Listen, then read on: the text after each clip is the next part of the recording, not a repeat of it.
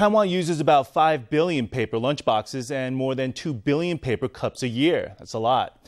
But most paper products are actually unrecyclable because of their plastic lining. A pulp manufacturer has created a more earth-friendly alternative: paper cups and containers that contain 0% plastic. It's reduced the carbon footprint of its products and made them all fully recyclable.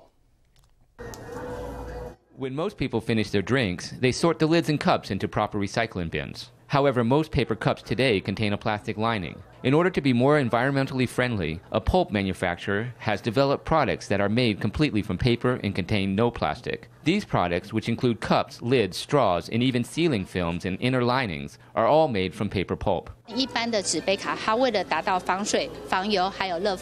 Most paper cups, in order to be waterproof, oil-resistant and heat-resistant, are lined with a layer of PE or PP plastic. We don't have that, so it's beneficial when the product returns to the paper waste system. To prove the product is made only with paper, he tears a paper cup into pieces and puts them in a blender.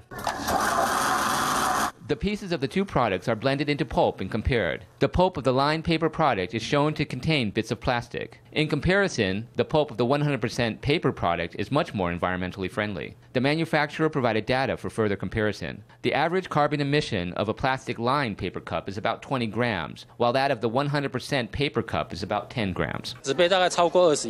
Taiwan uses more than 2 billion paper cups and approximately 5 billion paper lunchboxes in a year. That's about 100,000 metric tons of paper. Last year, the US-China trade war caused the prices of pulp to plunge. This year, the prices were influenced by the pandemic. In addition to our products shifting us toward a circular economy, we also hope will be beneficial to our revenue. Plastic waste has long exacted an environmental toll. The company hopes that its new line of 100% paper products will offer consumers peace of mind and help Taiwan reduce its carbon footprint.